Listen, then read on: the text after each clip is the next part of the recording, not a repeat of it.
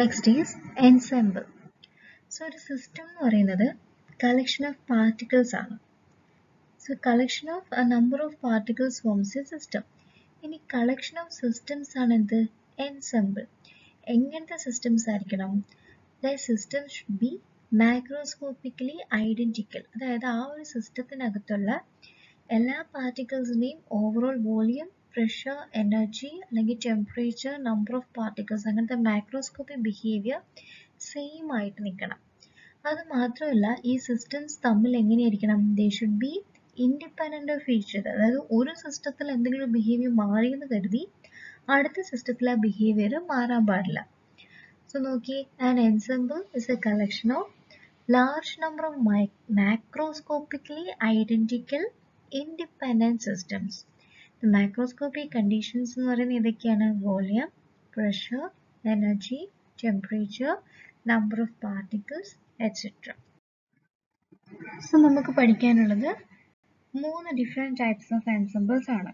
ഒരുപാട് എൻസെമ്പിൾസ് ഉള്ളതിൽ we have to study 3 ensembles. അതിൽ first one microcanonical ensemble, second one canonical ensemble, and third one grand canonical ensemble. First one microcanonical ensemble.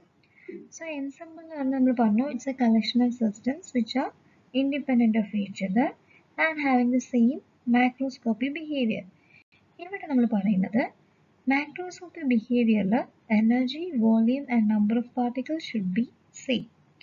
Okay, this is a collection of independent systems having same energy E, volume V and number of particles N.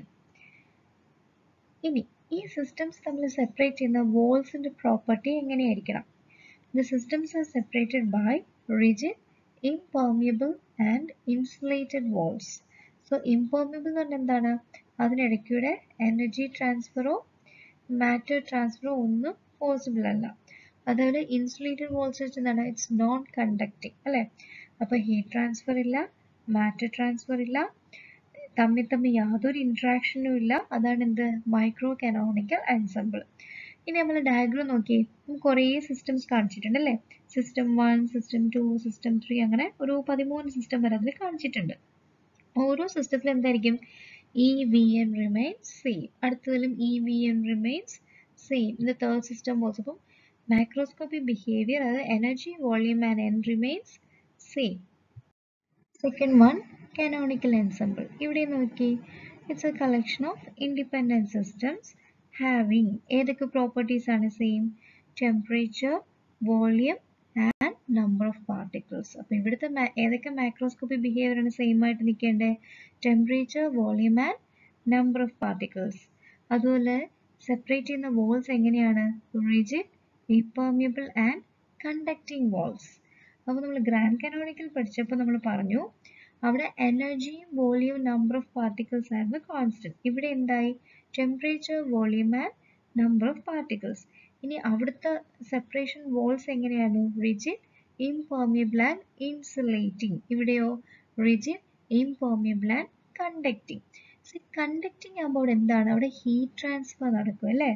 Heat transfer നടക്കുന്നത് കൊണ്ടാണ് എല്ലാ സിസ്റ്റത്തിലും temperature constancy maintain ചെയ്യാൻ പറ്റുന്നത്. അതുകൊണ്ടാണ് walls insulating മാറ്റി എന്താക്കിയിരിക്കുന്നത്? Conducting. നമ്മൾ diagram നോക്കിയോ, ആ വോൾസ് കണ്ടോ? ഇടയ്ക്കുള്ള വോൾസ് അത് ഇംപെർമിയബിൾ ആണ്, പക്ഷെ എന്താണ്? കണ്ടക്റ്റിംഗ് ആണെന്ന് കാണിക്കാൻ വേണ്ടിയാണ് ആ തിന്നായിട്ട് വരച്ചേക്കുന്നത്. സോ ഇവിടെ സിസ്റ്റത്തിൽ temperature, volume and N remains, or the number of particles remain same. Grand canonical ആയിരുന്നപ്പോൾ energy, volume and number of particles ആയിരുന്നു which remain same. Third one, grand canonical ensemble. ഇവിടെ എന്താണ്? It's A collection of independent systems having ഏതൊക്കെ macroscopic behaviours ആണ് same ആവേണ്ടത്? Temperature, volume and chemical potential. എന്താ chemical potential എന്ന് പറയുന്നത്? നമ്മൾ പറഞ്ഞ സിസ്റ്റത്തിൽ ഒരു ഡിഫറെൻറ്റ് നമ്പർ ഓഫ് പാർട്ടിക്കിൾസ് ഉണ്ട്. ഈ പാർട്ടിക്കിൾസിന്റെ എണ്ണം മാറുമെന്ന് വെച്ചോ. മാറണമെങ്കിൽ there should be transfer of particles അല്ലെങ്കിൽ മാറ്റർ ബിറ്റ്വീൻ ദി സിസ്റ്റംസ്. അങ്ങനെ ട്രാൻസ്ഫർ നടക്കണമെങ്കിൽ ആ വോൾസ് എങ്ങനെയായിരിക്കണം? പെർമിയബിൾ ആയിരിക്കണം അല്ലേ? ഇംപെർമിയബിൾ ആണെങ്കിൽ അവിടെ പാർട്ടിക്കിൾസ് അങ്ങോട്ടും ട്രാൻസ്ഫർ ചെയ്യാൻ പറ്റില്ല. അപ്പോൾ ഇവിടുത്തെ വോൾസ് പെർമിയബിൾ ആണ്. അങ്ങനെ പെർമിയബിൾ ആണെങ്കിൽ പാർട്ടിക്കിൾസ് അങ്ങോട്ടും ഇങ്ങോട്ടും ട്രാൻസ്ഫർ നടക്കും. പാർട്ടിക്കിൾസുമാണ് എനർജി അബ്സോർബ് ചെയ്യുകയോ റിലീസ് ചെയ്യുക ചെയ്യുക. ഇതിനാണ് എന്തെന്ന് പറയുന്നത്? Chemical potential. നോക്കി, chemical potential is the energy absorbed or release due to change in number of particles. ഇനി നോക്കി, സിസ്റ്റംസ് തമ്മിൽ സെപ്പറേറ്റ് ചെയ്യുന്ന വോൾസ് എങ്ങനെയാണ്? Rigid, permeable and conductive. So നമ്മൾ പറഞ്ഞ പെർമിയബിൾ ആകുമ്പോൾ നമ്പർ ഓഫ് പാർട്ടിക്കിൾസിന്റെ എണ്ണം മാറാതെ ട്രാൻസ്ഫർ ഓഫ് പാർട്ടിക്കിൾസ് അല്ലെങ്കിൽ മാറ്റർ പോസിബിൾ ആണ്. അതുപോലെ തന്നെ കണ്ടക്റ്റിംഗ് ആകുമ്പോൾ എന്താണ്? ഹീറ്റ് ട്രാൻസ്ഫർ പോസിബിൾ ആണ്. നമുക്ക് ടെമ്പറേച്ചർ കോൺസ്റ്റൻസി മെയിൻറ്റെയിൻ ചെയ്യാം. ഇനി ഡയഗ്രാം നോക്കി, ഓരോ സിസ്റ്റത്തിലും ഏതൊക്കെ പ്രോപ്പർട്ടീസ് ആണ് constant? Temperature, volume and chemical potential. Next is macrostates and microstates. So macrostates എന്ന് പറയുമ്പോൾ ഒരു സിസ്റ്റത്തിനെ നമ്മൾ മാക്രോസ്കോപ്പിക് ബിഹേവിയർ വെച്ച് എക്സ്പ്ലെയിൻ ചെയ്യുന്നെങ്കിൽ ഇറ്റ് ഈസ് എ മാക്രോസ്റ്റേറ്റ്. നമ്മൾ ഓൾറെഡി പറഞ്ഞ മാക്രോസ്കോപ്പിക് ബിഹേവിയേഴ്സ് ഏതൊക്കെയാണ്? Volume, energy, temperature, number of particles etcetera. ഇനി സിസ്റ്റത്തിനെ നമ്മൾ മൈക്രോസ്കോപ്പിക് ബിഹേവിയറിന്റെ ബേസിലാണ് പറയുന്നത്. അതായത് ഒരു പാർട്ടിക്കിളുടെ പൊസിഷൻ അല്ലെങ്കിൽ വെലോസിറ്റി അല്ലെങ്കിൽ ഏതെങ്കിലും ഇന്റേണൽ കോർഡിനേറ്റ്സ് അത് വെച്ചിട്ടാണ് പറയുന്നതെങ്കിൽ അതെന്താവും? മൈക്രോസ്റ്റേറ്റ് ആവും. സോ നമുക്കറിയാം, ഒരു സിസ്റ്റം എടുത്തു കഴിഞ്ഞാൽ നമ്മൾ സ്റ്റാറ്റിസ്റ്റിക്കൽ മെക്കാനിക്സിൽ എന്താണ്? മാക്രോസ്കോപ്പിക് ബിഹേവിയറിനാണ് പറയുന്നത് ഇൻ ടേംസ് ഓഫ് എന്താണ്? Microscopic behaviour. അപ്പോൾ ഒരു മാക്രോസ്റ്റേറ്റ് എടുക്കുകയാണെങ്കിൽ എന്താണ്? അതിനകത്ത് കുറേ മൈക്രോസ്റ്റേറ്റ്സ് കാണും. ഓക്കെ, അതായത് given for A given മാക്രോസ്റ്റേറ്റ് there will be a number of microstates. അതായത് മൈക്രോസ്റ്റേറ്റ് എന്ന് പറയുന്നത് ഒരു മോളിക്യൂൾ ബിഹേവിയർ എക്സ്പ്ലെയിൻ ചെയ്യുവാണെങ്കിൽ മാക്രോസ്റ്റേറ്റ് എന്ന് പറയുന്നത് എന്താണ്? മെനി മോളിക്യൂൾ ബിഹേവിയർ ആയിരിക്കും എക്സ്പ്ലെയിൻ ചെയ്യുന്നത്. Next is postulate of equal A priori probability. അത് നമുക്ക് പോസ്റ്റുലേറ്റ് വായിക്കാം. The probability of finding the face point four A given system in any one region of phase space is identical with that for any other region of equal volume. This postulate is known as postulate of equal a priori probability. So എന്താണ് പറയുന്നത്? നമ്മളൊരു face space എടുത്തു, അതിനെ നമ്മൾ കുറേ regions ആയിട്ട് divide ചെയ്തിട്ടുണ്ട്. ഈ എല്ലാ റീജിയൻസും ഐഡന്റിക്കൽ ആയിട്ട് നമ്മൾ പറയുന്നത് അല്ലേ?